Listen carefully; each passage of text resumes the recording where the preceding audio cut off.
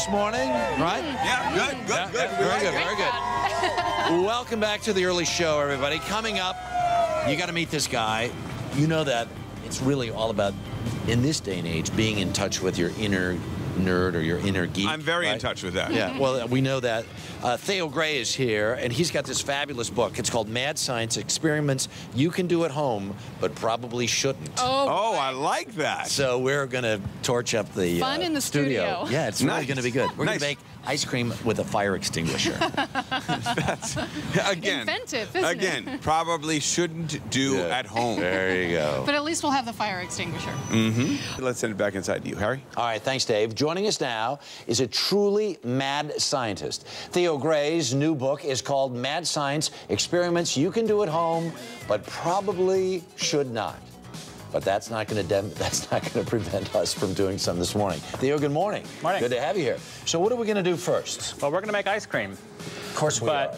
we're not going to spend half an hour cranking one of those ice cream makers like you might have done in camp. No, Right. we're going to do this a better way. Yeah, because we have regular ingredients. We've got milk, we have sugar, we have some vanilla. We've got it all mixed in here together. We got everything we need except the cold. We got to add cold to it. Yes. So Now, how there's are we a gonna couple do ways to do that. Now, Yeah. normally I would do this with liquid nitrogen. Of That's my course. favorite way. Yeah. But sometimes you just don't have it. You know, what are you going to do? You know, gotta, I have a shortage of it at my house. It's, you know, it can be a problem. So what are you going to do? So we got a different way of doing it. We're going to improvise. We're going to use this fire extinguisher. Excellent. And so this is not an ordinary fire extinguisher. This is what's called a CO2 fire extinguisher. The kind they use this in restaurants. Okay. Because it leaves no residue. So like if you have a grease fire in the kitchen, where you spray all the food with it, spray the whole kitchen, you wait a few seconds, you go ahead and serve it to the customers. They'll never know. But so what CO2 is basically what's in soda. You know, it's the carbonation. It's the bubbles in the soda. Right.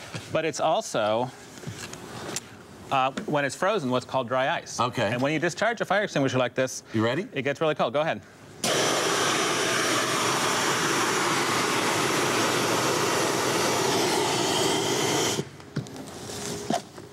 I think that should do it. All right. So what we've done is we've turned the CO2 in the fire extinguisher into dry ice. Right. On the spot. Oh, because here. you kind of captured it. We captured it, right? We captured it. And so this is now all full. I'm going to put these gloves on so I don't freeze Because my it's hands really, off. you know, there's nothing worse than touching dry ice and not being able to get it off the flesh. So all we have to do now is pour it in. Oh, yeah, here we go. And you go ahead and mix. And keep mixing. Yeah, we're mixing. This is good. This is... It's turning into ice cream. It really is turning into ice cream. All right, now. There we go. There it is.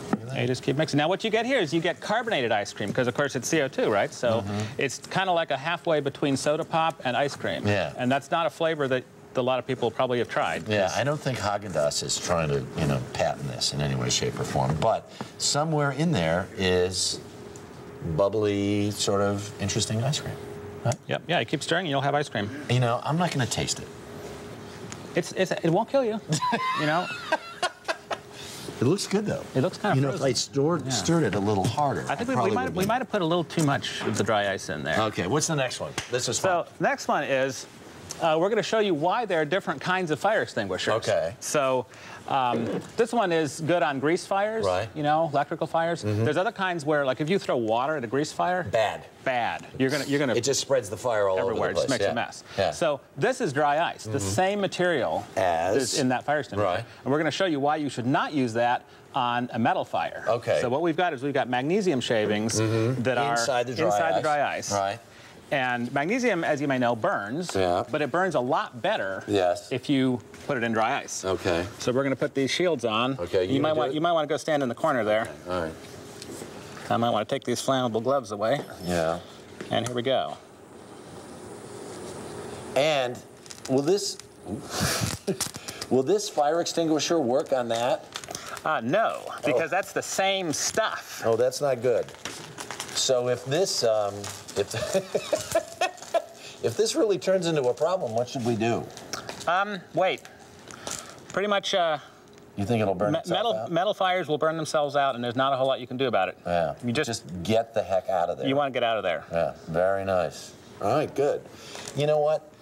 In all these years of doing morning television, I've never gotten the chance to wear one of these.